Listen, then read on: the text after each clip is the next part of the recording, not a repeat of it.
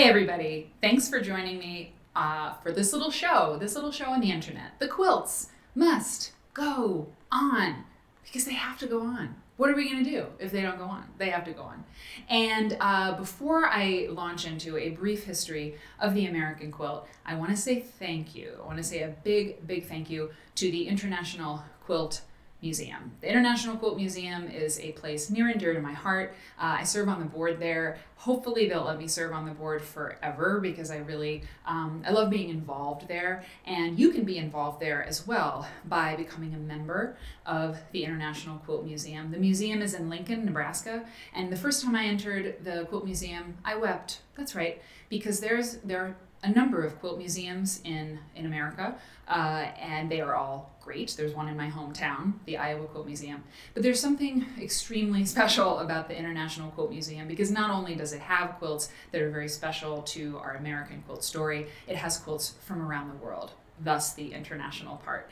They do fantastic talks online. They had the Ken Burns quilt exhibit. It's the only place that has had the Ken Burns exhibit was the Quilt Museum in Lincoln. And I urge you to go to quiltstudy.org, check them out, become a member. There's lots of stuff to do online that until the museum opens again after all this craziness. And just go check it out because the Quilt Museum needs your support. And I would appreciate it if you would, and they would too. So thank you so much to the Quilt Museum.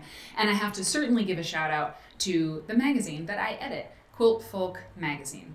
If you've ever seen Quilt Folk, you know that it is a very beautiful quarterly magazine. There are no ads in Quilt Folk magazine. There are beautiful photographs of people, and we tell the stories behind the stitches is how we like to say it.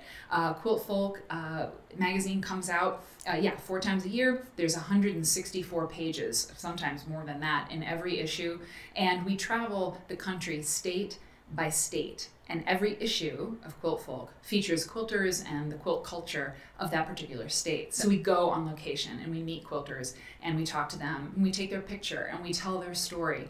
We talk to modern quilters, we talk to traditional quilters, Quilts of Valor people, guilds, shops. I'm very proud to be part of Quilt Folk and you should check it out.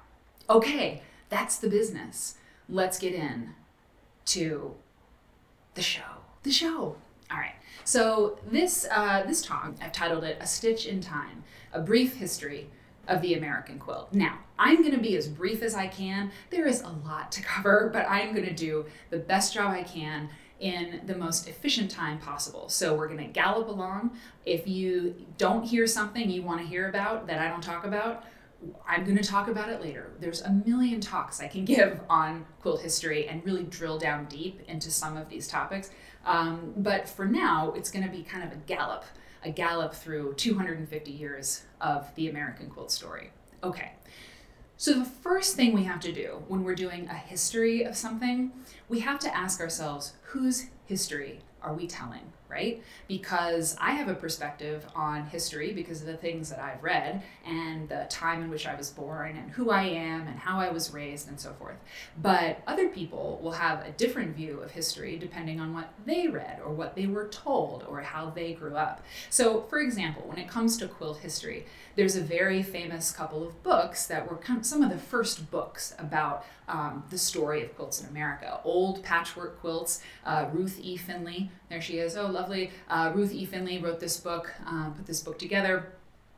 She also talks about how to make quilts. And there's another book, The Quilts, Their Story and How to Make Them by Marie D. Webster. Another nice looking lady. They look lovely. And these are really important women to look to when we look at American quilt history because they made quilt history. Marie Webster was an entrepreneur who was like a total badass. I mean, I don't think they probably want me to say that Marie Webster was a badass, but she was. She was an entrepreneur who built kind of an empire in Indiana back in the turn of the 20th century. That's her house there. The Quilters Hall of Fame is now located there, and she was amazing. She's an amazing person. And Ruth E. Finley, Old Patchwork Quilts and How to Make Them, I mean, that book was in print for ever. So this is a woman who's writing a book, and it was like evergreen content. So that's kind of a groovy copy of her book in the 1960s. You know, people were looking at these books for a long time to find the history that they were looking for when they looked at the American quilt story.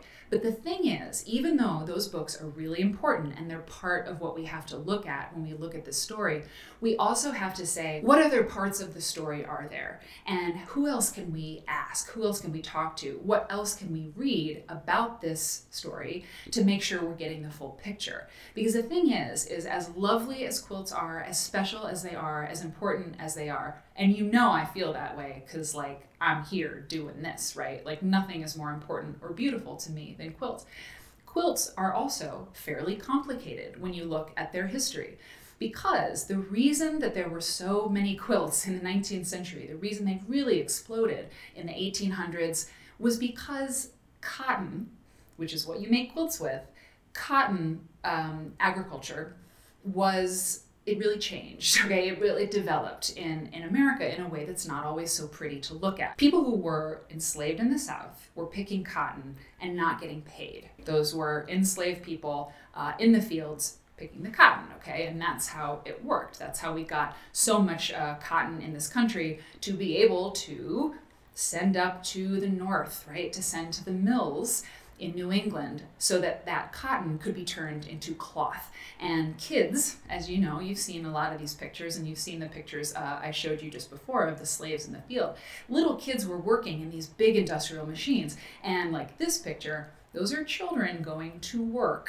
They're not hanging out on the playground. They are going into a factory to work. So the quilts that we know and love, these beautiful quilts that tell the story of America, they really do tell the story of America. And the story of this nation is not always comfortable. It is not always one that we want to look at really hard. But I guarantee you, the more you look at it when you are fearless and searching in your view of who we are as Americans and the kinds of quilts that we make, the more you look, the less you shy away from anything that has to do with this tale, the more richly you will be rewarded. To avoid something that isn't pleasant, to skip over something that you think, well, what does that have to do with quilts? You'll regret it. You'll be impoverished, right? Because the more you know, the more rich and deep and important the story of quilts become, okay? So with that, I also need to say that we are talking about American quilts today. Like I said, with the International Quilt Museum, people make quilts around the world. People have been making quilted things since early Mongolia. I mean, this is a tradition that's gone a long time and continues to happen. It's happening all around us. On the left, that's a kantha quilt from India. On the right, and that's old. I mean, that's 1800s, early 1800s. On the right, that's a quilt I am obsessed with. It is Australian. It was made in 1870. I mean, could you die? Could you die? I could. I love it. I wish I would have made it. We're not going to talk about it. I have to move on. We don't have much time. On the left, that is a Provençal quilt, beautiful butter yellow, from France. Can't talk about you, honey, sorry. On the right, a bojagi wrapping cloth from Korea. It's fabulous. It's for another time. We're focusing on America, but that does not mean in any way that we are the only place in the world where you can find extraordinary quilt history. So the point of all this, before we launch into the nitty-gritty, the dates, the places, the people, the time, is that I want you to remember to keep looking. I have kept looking from the time I started being interested in quilt history. I continue to look and I continue to find things, and it's because I try to look at everything and ask as many questions as people will allow me to ask. So let's get going. Let's begin at the beginning, part one. I like to call this Origins and Foundations. It's the origin of the quilt and how we kind of got to today. We have to start here. So we're going to start in the 1600s because that's when the colonists started coming over from Britain. And we're starting there because the indigenous people, before the colonists were coming here, they were not making patchwork quilts. They were not making applique quilts. We're going to talk about why. The quilt story does begin when you have colonists coming over from Britain, where there were quilts coming over here and then starting some of this history that we're talking about. Okay, talking about early America is really difficult because it's very complicated, and it was terrible. It was a terrible time to be a person. Either you were a Native American who was like having your home taken over, or you were a colonist coming over from Britain and you were cold. Everyone was cold and hungry, it seems, and it was just not a great time to be alive. See, she looks not like she's not having a lot of fun. So people think that there were a lot of quilts in the early days of America because it just fits the narrative that we've been telling ourselves for a long time, that the colonists didn't have any fabric and so they were sewing these patchwork quilts together. But the thing is when you are living without stores to go to, before you have the Industrial Revolution, which we'll talk about in just a second, before you have a means to buy fabric, you weave it. And this is true for all kinds of different cultures, right? We know there's lots of cultures where weaving is the main thing when it comes to textiles. So can you imagine if somebody took your piece of woven cloth that you made in your home out of flax or wool from a sheep that you like raised from a lamb, if somebody came along and cut that up to then make into a different textile, like you would kill them. You would literally kill them. The early days of America, you had woven textiles. And so there weren't quilts like this. Okay, that lady looks really sad. I don't know that this is a painting of a colonist, but it fits, okay? It fits the mood here. This lady is wearing cloth that has been made in that home or, in her community.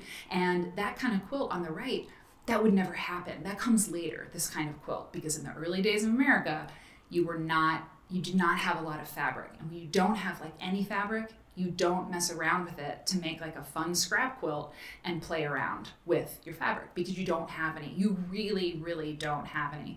Quilts are made when you actually have a whole lot more fabric, which we'll talk about, okay? So there were some quilts being made. The rich ladies, they were also cold and hungry. It was terrible for everyone, but there were quilts being made.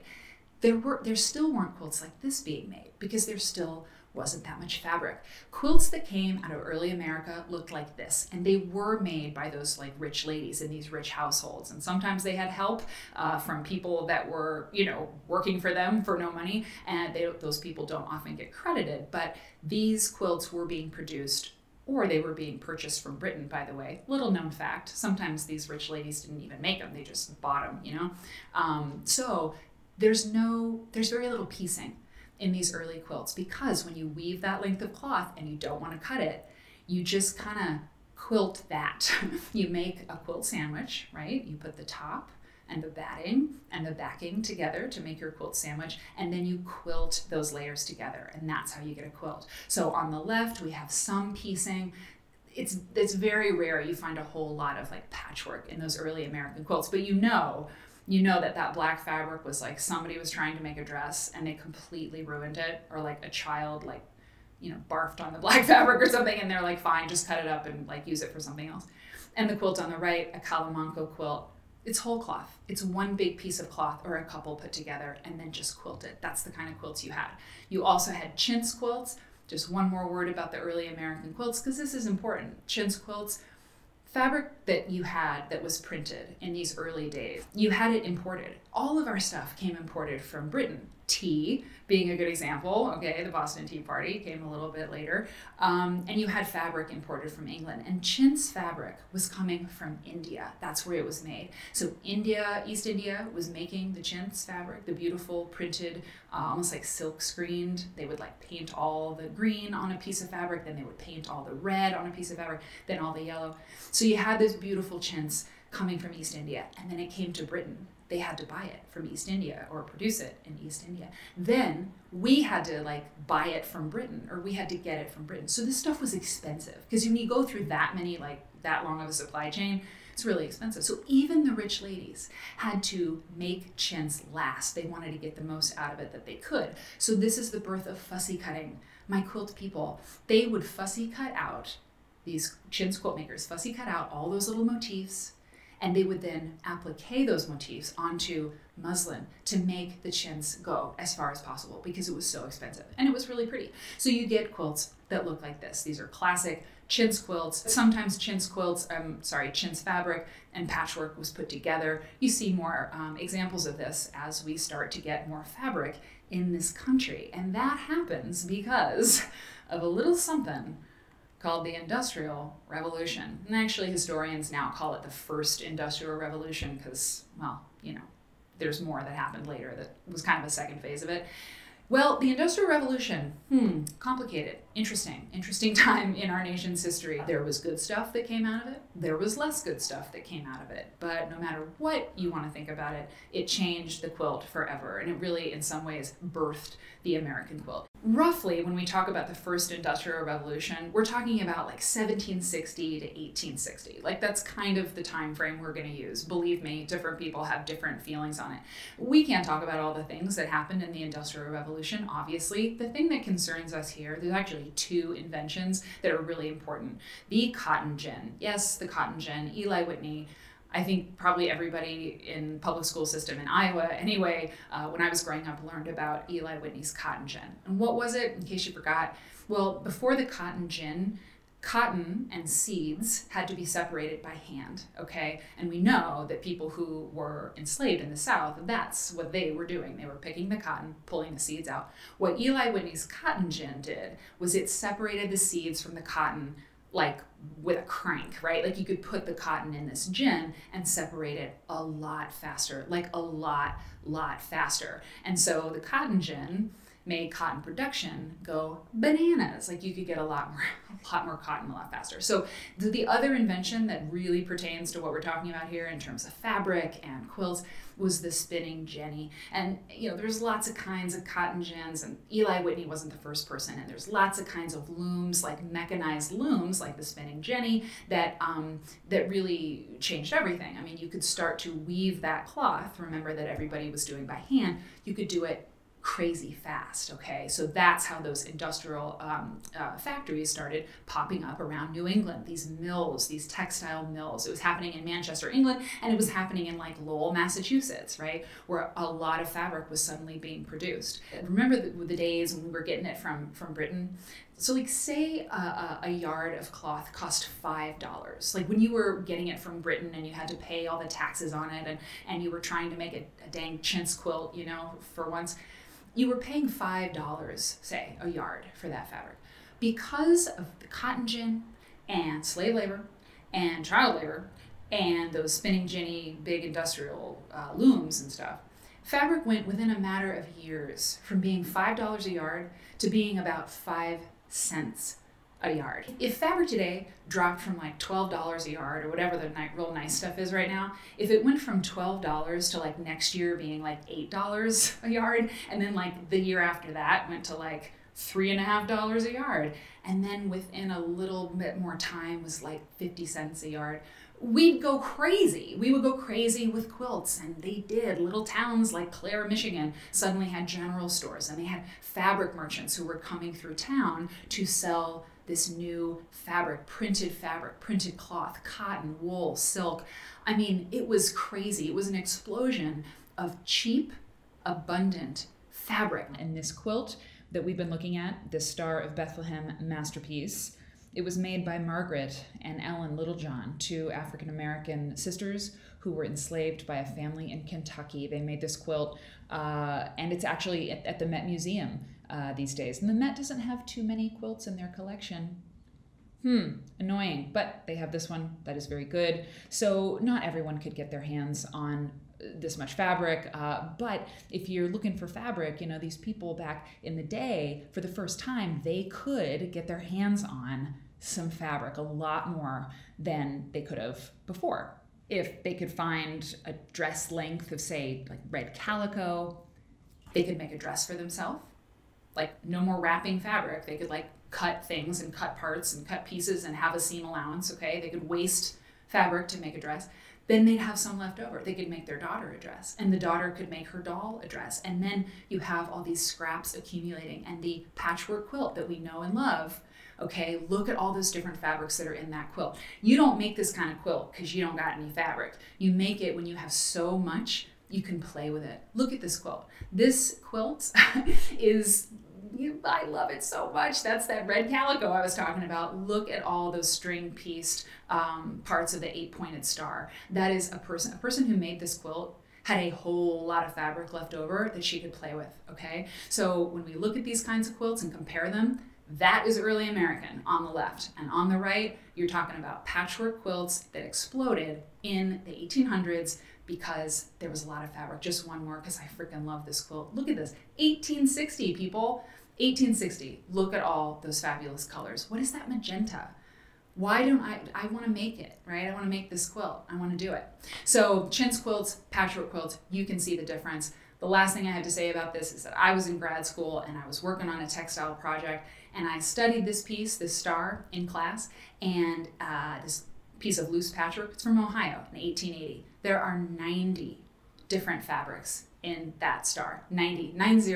And it doesn't look like it, but believe me, I had to count them several times. 90 different fabrics in that quilt, in that star. So hopefully that gives you an idea here in part 1 about how it happened, the explosion of quilts. And now we get into the 19th century, and it goes really fast. You've done a really good job so far. Part 2, let's do this. In order to get through all of these years of the 19th century, I'm calling this a quilt romp through the 19th century. With Vince Vaughn, wait a second, what does that even mean? I don't know. Vince Vaughn is not actually going to join us for this, but I found a very emo picture of Vince Vaughn with a quilt wrapped around him on some weird rabbit hole quilt search that I was in, and I had to put it in somewhere. Okay, Vince is with us in spirit. All right, we're just going to race through the 19th century, try to do this as fast as we can while still making it substantive. Okay, 1800s to 1810s, not a lot of fabric. Doing some piecing. It's happening. There's a little bit here and there. We don't want to ignore that. Got a lot of chintz quilts. They're happening. Patchwork is showing up a little bit, but it's still a lot of big piecing or no piecing at all.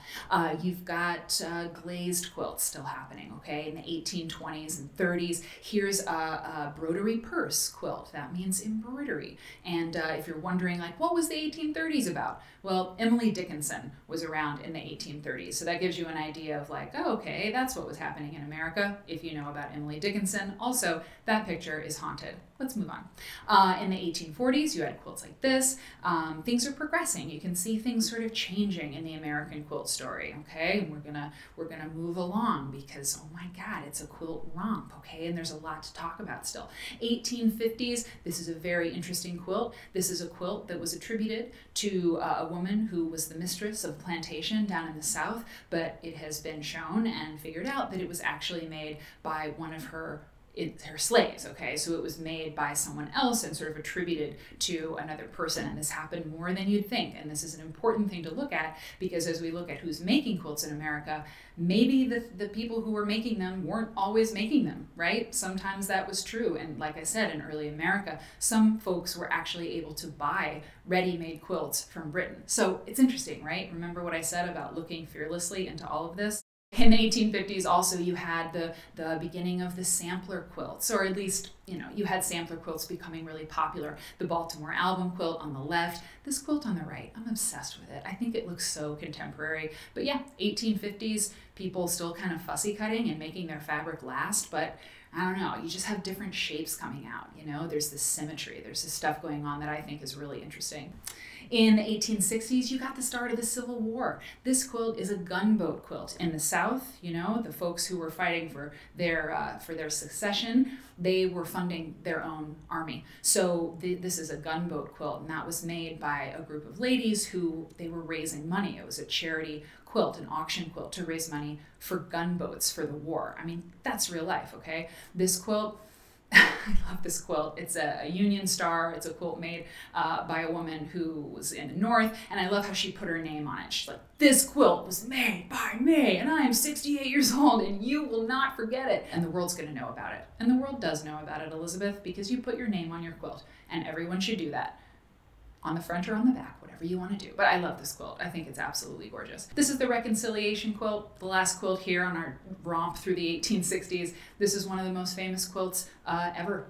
The Reconciliation quilt is about, you know, reconciliation after the war and just these scenes of American life in the 1880s. I mean, basically this quilt is just here to show you how much fabric was around. I mean, and the blocks that were being created and were being, I don't know, you could say invented at this time because people were messing around. They had all this fabric to use, and the block style quilt really became a very American way to design a quilt. And you can get like emotional about it, that it's like one block working with others to build a greater thing, and like log cabin quilts, you know, it's like this is how we work together, we put one log down at a time, and we make our nation, and all this. So block style quilts are one kind of American quilt. Applique quilts are another, but it's this American patchwork quilt. Schoolhouse blocks, star blocks, monkey wrench, 9-patch, 4-patch. This kind of stuff was really poppin'. It was poppin'. That's a baby quilt on the left. I don't know, somebody loved that baby.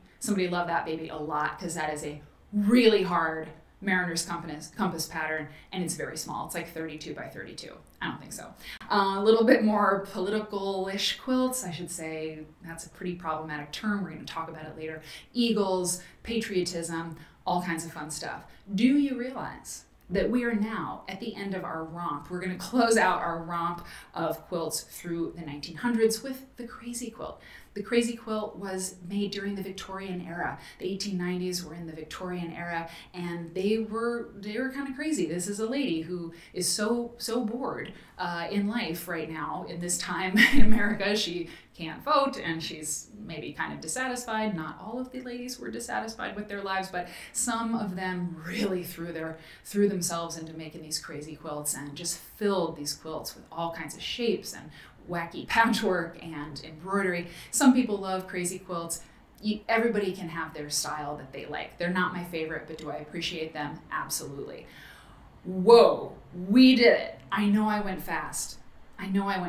But we still have the 20th century to talk about. So you're saying to yourself, if you know anything about quilt history, you didn't talk about like 90 things. Like you left out a million things. This is Queen Liliuokalani. I hope I pronounced that at least a little bit right. She was the last queen of Hawaii, and she was doing her thing. People were making these quilts, and it was just a very interesting time in Hawaii, which, you know, is like a huge hotbed of very special American quilt history. What about the Amish?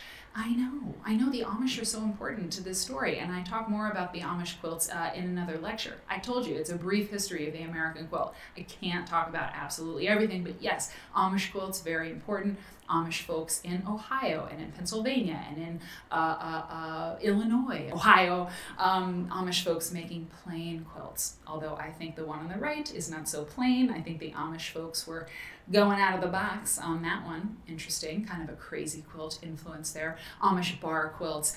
This picture is also haunted. I have to talk about Harriet Powers. Harriet Powers' Bible quilt. This is actually the second version of the quilt that she made. Harriet Powers was a woman who was born a slave in 1837. She made this extraordinary pictorial quilt. The story is very interesting. This woman, you know, bought the first one. Harriet needed the money, and then the woman had her do another one that was like commissioned. I mean, it's a very, very interesting story. Harriet Powers' Bible quilt. It's in the Smithsonian. We got to talk about it, right? So we're talking about it. But there's more to say. So go read about it. Read about Harriet Powers and her legacy. Very interesting stuff. The 19th century, we're done. We did it. Congratulations. That was a lot. I'm exhausted. I better have some more coffee. Okay, but here we go. We're ready to hit the 20th century. Who could be more perfect than to like to embody the 20th century and all of its complications and beauty than Frida Kahlo? So bring it. That's what Frida says. Let's do part 3 of a brief history of the American quilt. 1900s-ish, really interesting stuff happening with quilts. Lots of patchwork, lots of colors, lots of, you know, people are playing with silk and they're playing with wool and they're playing with all kinds of things. And I just love the innovation that starts to happen in the 20th century with quilts. And this is so important also, is that the quilt as an object and patchwork as something you play with. I mean, there are really interesting parallels to draw between the art world, like the high art world, and the world of quilts. And don't even get me started on the art versus craft thing with quilts. Believe me, we're gonna go there. this is a brief history of the quilt, okay? We're not going to get too deep into like the philosophical differences between art and craft. It is one of my favorite things to talk about. For now, it is for another day. It is for another episode of The Quilts Must Go On. This is Sonia Delaunay. I hope I'm saying her name right. She was a French artist. She never gave credit to quilters, to American quilters. She's French. For some of her motifs and her work, but like, dude, she was all up in the patchwork, and she made garments, and she made, textiles that were just straight up quilty, if you will. And that was happening in like the 1910s. So I just wanted to bring in like a non-quilt thing, a non-quilt reference to show you that the American quilt was not just like a totally closed system. It was affecting other things. So also in the first portion of the 20th century, there was something called the colonial revival. And the colonial revival was a style. It was an aesthetic.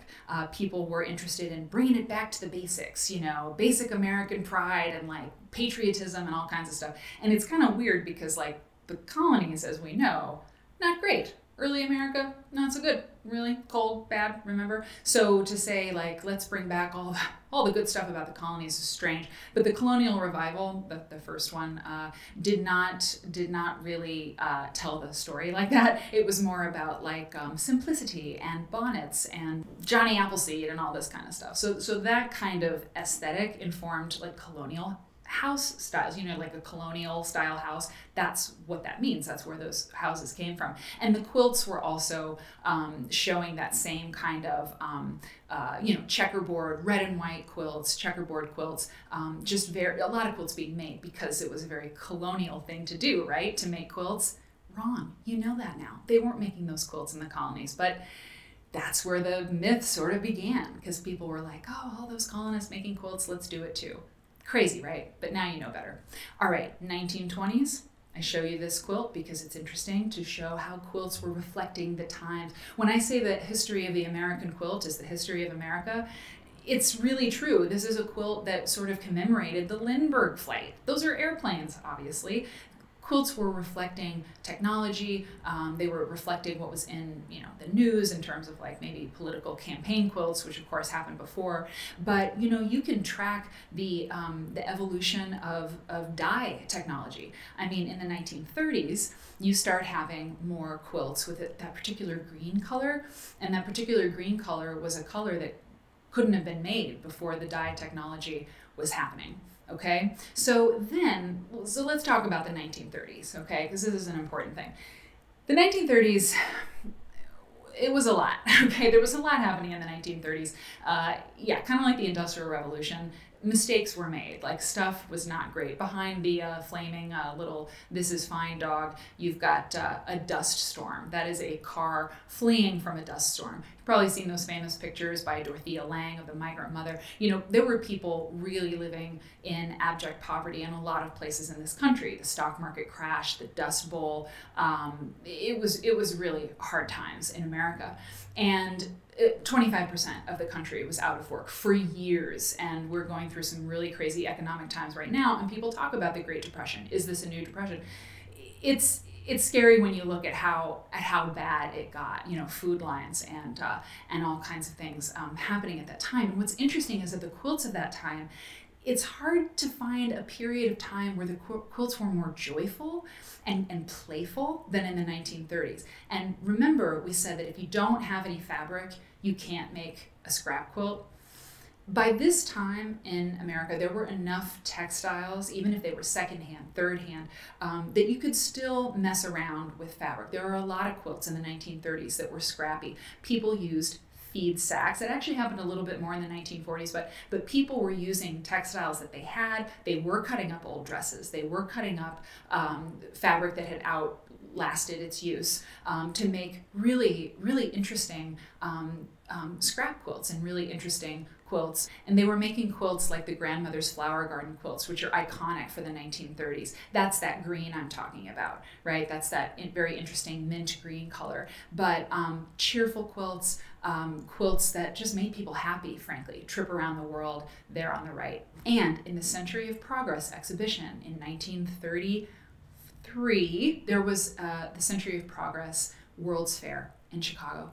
And in the World's Fair announcement, the fair organizers said, there's a quilt contest that we're going to do. Sears sponsored it, very smart Sears, here based in Chicago. They said we will award huge cash prizes for a quilt contest. They got 25,000 entries, and the fair organizers said, if you work in the theme of the World's Fair this time, which is the Century of Progress, that was the theme, then you'll get extra money. So you have some of the most extraordinary, iconic, weird, exceptional, bizarre quilts in America, I believe, happened in the 1930s because people were trying so hard to be innovative. They were trying to win that money. I mean, you were talking about desperate people. You could buy a kit home with the money that they were awarding. I mean, it was like $1,200 or $1,500 with this extra prize money you could get. So you had these just wild, there were no rules. People were making crazy looking quilts, beautiful quilts in the 1930s specifically for this contest. And there's a great book by Mary K. Waldvogel and Barbara Brackman about this. Check it out. I'll have it in some information I can give you later.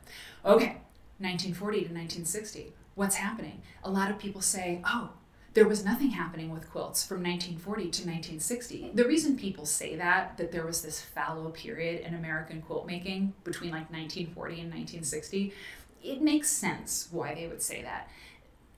During World War II, women went to work for the war effort, so there were fewer women at home doing quilts, right? Okay, so that was one part of like the dearth of quilts. There were fewer quilts being made during this period because of these reasons. The other reason being that the 1950s came along post-war, and people were like, I'm never making a quilt again because I don't want to think about that horrible time that was the Great Depression when we were starving and like sharing a bathtub. I don't know.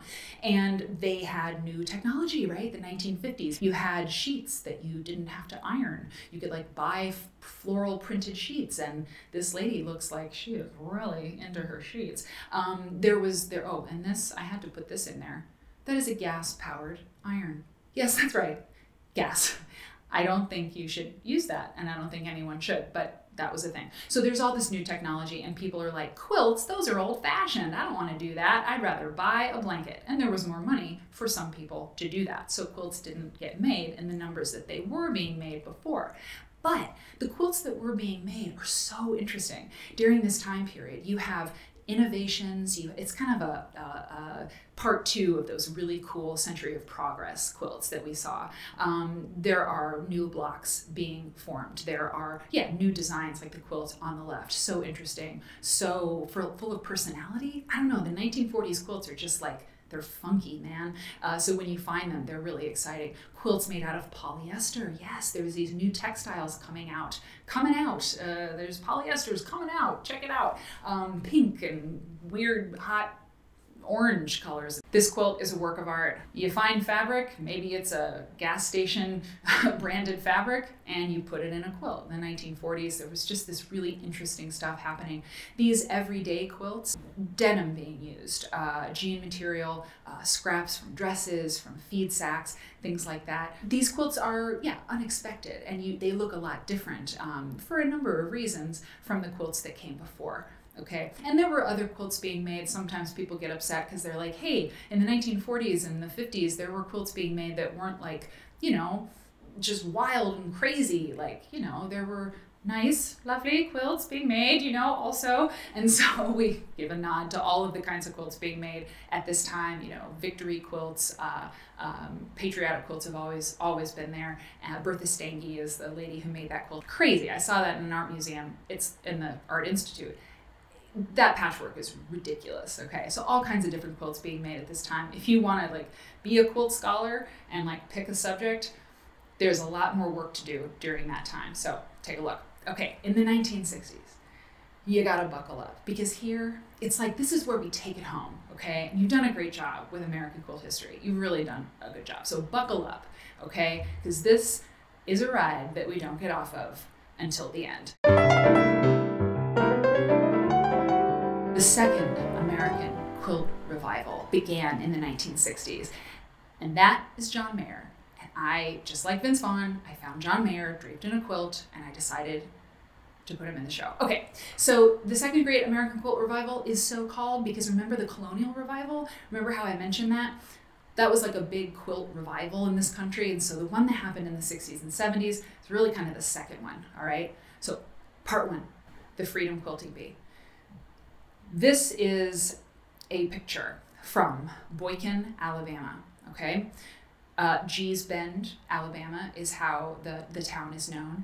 This period, this moment in quilt history is a very important moment. It is a pivotal moment. The Gee's Bend quilts, the quilts of Gee's Bend, Alabama, are very, very famous. I talk a lot about them in my in the episode on myth, the myths in the American quilt story. So definitely check that out. You will learn a lot about the Freedom Quilting Bee and the quilts of Gee's Bend. But the quilts in Gee's Bend, Alabama that were being made like in the early 20th century, and they're still being made today, but there were particular quilts at that time in the 40s and 50s and 60s that were being made by quilters down there in Alabama that were really special, and they have a very intense story. These are quilts that came out of Gee's Bend, Alabama, and the Freedom Quilting Bee, which was a collective of quilters who were making these extraordinary quilts down there in Gee's Bend. These quilts were captured, they captured the attention of the art world in New York, and so quilts from Alabama were being like sold at auction in New York City,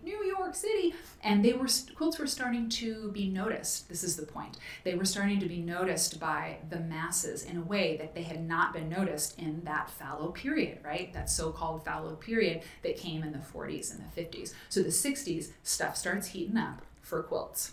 Part two, the Whitney show. Very important moment. Almost like a watershed moment. Almost like everything changed with this show. That's the Whitney Museum of Art in New York City. They have since changed their building, but this was the location of a very important quilt show. In 1971, Jonathan Holstein, he's the one with the mustache, and Gail Vanderhoof. These were two young folks, art people in New York City, and they loved quilts and they collected quilts. They amassed quite the quilt collection, and they were connected art people. And they started, Amish quilts were a big part of their collection. These are some quilts from the Holstein and Vanderhoof collection. They had these quilts, and this is like the late 60s, okay, in the early 70s. They took these quilts to their fancy art friends at the Whitney Museum of Art. I'm telling the abbreviated version of the story, and they showed these quilts to the curators there. And the curators were like, what? Like, these are pretty cool. Like, they are very interesting. They look like abstract art. They didn't really see them in terms of them being quilts. That's a whole kind of thing. It's kind of problematic and interesting. We'll talk more about it later. But they were looking at the design elements of these quilts, and to them, to the art people, at the Whitney, this was a revelation. They couldn't believe what they were looking at. And so they said, yes, let's put up a show at the Whitney of these quilts, and we will call it Abstract Design in American Quilts. And we'll put the quilts on the wall like paintings. We will treat them essentially as abstract paintings, but it's cool because they're quilts, right? This was a huge deal. It was a huge hit. The show, which was kind of thought that it was going to be like maybe kind of a sleeper, they were excited about it, but they thought they're quilts. How many people are really going to come and see this show, really? Well, a lot of people came. They lined up around the block. The show was extended and extended again, I believe, and quilts became really cool. They were so cool, this show toured the nation. This show went to Japan. There was just a lot of interest in this particular show, and it kind of changed everything for quilts in America. And one of the ways that it changed the quilts in America, the way we think about quilts in America, is that it kind of started that conversation in a big way about our quilt art or craft. Like, this is kind of like the turning point for that discussion. Are quilts art or are they craft? Okay, so that happened. The Whitney show was a huge part of that. And then also the other thing that happened is that there was a big backlash. There was a backlash from the second wave feminists, right? The feminists who were doing their thing in the 1970s. They were like, you made these quilts into abstract paintings. You shouldn't have done that. They're quilts, and you took them off the bed, which is where they should be, and you put them on the wall, and we're really glad that you think they're cool, but they're not They're not abstract art, they're quilts. And so they really felt mad that the quilt had been stripped of its most important element, which is that it was made by women and it was a domestic object. And basically they were like, you can't, you're saying it can't be art unless it looks like a painting, right? So screw you, right? So we'll talk a lot more about that in the episode on feminism and quilting, which I can't wait to do. When that Whitney show happened, one of the things that came out of it is that you had artists trained in other media coming to see that show and seeing quilts, possibly for the first time, as art objects. These quilts that they start, so we have painters and sculptors and printmakers, right, who were suddenly like, oh damn, I think I want to like play around with quilts. It wasn't the only thing that led to the art quilt. Like obviously there were way more influences and so much more to talk about. See my other lecture. But there were artists who started to look at quilts very differently once they saw them on the walls of a museum like the Whitney. So they started to play around with making quilts expressly for the wall, making quilts that were never going to touch a bed. Maybe some of them would, but a lot of quilters, quilt makers, started to play around with quilts as paintings, basically. And yeah, it didn't just start with the Whitney show. This is Faith Ringgold, the great, the mighty, the beautiful Faith Ringgold. These are some textiles that she's made. She was making quilts and art quilts, right, before it had a name, before they were called that. And they're called many things: art quilts, studio quilts, quilts. Believe me, it's a very complicated topic. But the art quilt movement was really, art quilt movement as quilters sort of know it, with all these like different embellishments and embroidery on quilts and quilts that have sculptural elements. You can kind of look to the 1980s kind of as the time that was really starting to get hot. The third element of the quilt revival in the 20th century was the bicentennial. This was a really big part of why people started making quilts. Just, they went bananas making them. The bicentennial, of course, being the 200th birthday of America, 1776 to 1976. And you have to think about the time in which this was in American history. Vietnam had happened, there was a lot of unrest, Kennedy had been shot, in 63, but like, it was a strange time. I don't know, have you ever been through a strange time in American history? I don't know, just a hunch. So in 1976, you had some patriotism, you had a lot of activism, a lot of protest too, but you had people kind of wanting to get in on the American spirit. And so once again, as we know, people looked to colonial America and like early America and took their cues from that simple life, getting back to our roots. And bicentennial quilts exploded because people were like, how do we like celebrate the bicentennial? I know, we'll do the most American thing we can possibly think of. We will make quilts. And so you had bicentennial quilts. They are so interesting. People made quilts all over the place. These are women in Central Park in New York City quilting their quilt. I don't know that this was a bicentennial quilt, but it was in the 70s that people started, young women started making quilts for fun, for I don't know. I mean, they were making them because it like made them happy. They were making quilts for their families, but they were also making quilts with this different layer, this different meaning to them. It wasn't just making quilts. It was like making quilts because they meant something. And that had to do with the artists who were putting art stuff on the quilt. It had to do with the feminists who were putting like feminist like meaning into quilts.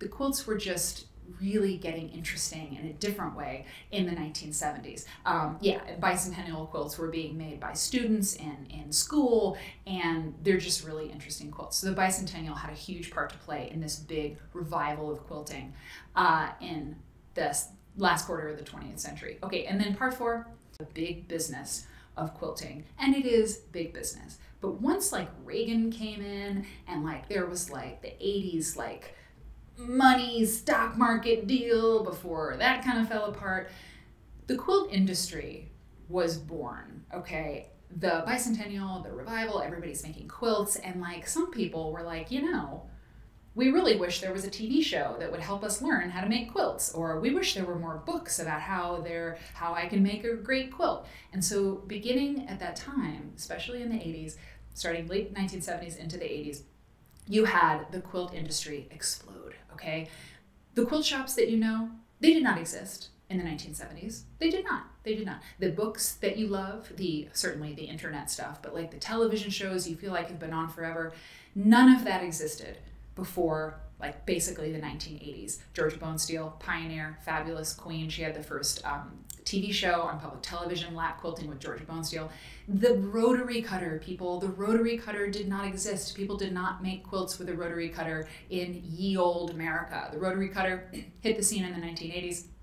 It made making quilts go so fast because you no longer had to cut out quilts from like templates. You no longer had to use templates to cut out pieces. You could skip the scissors. You could like whiz along your fabric and cut out pieces of fabric to use in your quilts in like a fraction of the time that you used to be able to do it. I believe, and I'm not alone, that the whole long arm quilt industry, these long arm, these huge, enormous machines we use to quilt our quilts, they are completely based on the existence of the rotary cutter. Because what happened in the 1980s is that quilters started making more quilt tops than they could get quilted. So we had to figure out how to get these things quilted because we loved making quilts so much because it was so fast and it was so fun. And so this huge industry started forming around fabric and around tools and around shows and magazines. And it was really something. It was really amazing how quickly it happened, how thirsty, how ravenous people were for more stuff and more quilting time. And there were retreats and guilds being formed. Today, and that has carried on up through today, people, I mean, here I am giving you a quilt show in 2020. So, things are still kind of, engaged in culture. We're not in a fallow period, no way. There are 15 to 18 million quilters in America today, roughly. The quilt industry is worth about $3.5 billion a year. Numbers go from, 3 to 4 billion, somewhere in the middle. And by the way, I looked it up. Online dating, it's a $3 billion industry. So I don't know what online dating is doing these days, but yeah, we're bigger than that. Okay, so we're just bigger than that, so deal with it. And Kelly Clarkson makes quilts. So, I mean, clearly, like, quilting is here to stay. But it's that last part that I wanted to talk about, how it's big business, and quilting has remained big business. It's a big industry ever since that quilt revival. Okay, so we're bringing it home. The modern quilters, this one's for you. In 2009, in Los Angeles, three ladies, Elisa Haight Carlton, Latifah Saphir, and Heather Grant, started a little sewing group. They were hip and they were cool and they were in LA and they decided to make a quilt. It looked different than the quilts maybe that their mothers made, that their mothers might have made, or a friend's mother had made. These quilts looked more, how shall I say, graphic. I think that's a fair word. There's a whole definition of what the modern quilt style is, and we talk a lot about that in my show, Modern Quilts, Roots and Frontiers. Just like the art quilt, there's a lot to say about modern quilts, and I dedicate a lot of time to it in another episode. But the modern quilts take elements of traditional quilts and then add stuff that is different. They use improvisational piecing on purpose. They play with solid fabrics, they play with negative space. And these are things that have happened in quilts before, but they were given sort of a fresh coat of paint because of the Modern Quilt Guild. And those three women, Latifah and Elisa and Heather, started a movement, not even realizing that that was going to happen. Definitely not. The Modern Quilt Guild that started in LA has blossomed. There are modern quilt guilds all over the world. I think 250 some in America alone, plus more in other parts of the world. They have QuiltCon every year since 2013. They have a huge conference where modern quilters come and they show their quilts and they party, we have fun, it's wild. Yeah, sometimes it is wild. A lot of the modern quilters are a little bit younger than the traditional quilting set. The modern quilts are fabulous. This quilt was one of the quilts, my favorite quilts that has ever been made. It's called Bling. It won the 2017 Best in Show Award at the Modern Quilt Guild show, QuiltCon. It's obviously based on a princess cut diamond. That was the inspiration for Kat to make this quilt. Modern quilts are amazing. If you know somebody who thinks quilts are like, I don't know, floral and like boring, you just send them over to QuiltCon, or you send them over to the Modern Quilt Guild Best in Show lists of quilters who won at QuiltCon, and you'll see quilts have changed. Quilts have changed, not all of them, but a lot of them, and they're really, really extraordinary. I love the modern quilters. Yay. Okay, so that's it. We just got to today. Modern quilters doing their thing. QuiltCon 2021. It's online. You'll know more about it later. We did it. It's a brief history of the American quilt. I know it wasn't that brief, but what do you want from me? I'm trying my best. I'm doing the best that I can, I swear. And you're still saying, but wait, you didn't talk about like 90 things. I know, I did not. How could I possibly, but I didn't talk about how quilts equal community. I didn't talk about how we gather together. I'm literally gonna cry. How we gather together to make our quilts because they're so important to who we are as Americans, and no matter what kinds of quilts we make, whether they're fancy or they're everyday or they're bad. I make lots of quilts that look bad, I feel like, anymore because I don't make quilts enough anymore because I'm reading about history, but our quilts mean family to us, and they reflect our best times and our worst times, and that's what quilts really are. At the end of the day, they're blankets that mean a lot to us, right? We didn't talk much about political quilts, so-called political quilts. I mentioned them, but the political quilt, it's a very complicated topic. You know, people make political quilts for lots of reasons. The AIDS quilt, the biggest quilt that's ever been made, it's 54 tons. If you want to know a lot more about the AIDS quilt, guess what? An episode of this show will tell you all about it. We didn't talk about emotions. There are mourning quilts. The one on the left, or the one on the right, Nancy Butler, that is a child's quilt that was made for a child who died. We're talking about quilts that are made with messages of hope and emotions, right? That's part of this too. I almost cried earlier. So we could say a lot more about that. We also have to give major props to people who don't make quilts at all, who are part of the story, the historians. We gotta have you. We gotta have you. Quilt researchers, people who write books about this stuff. The late quest of Benberry.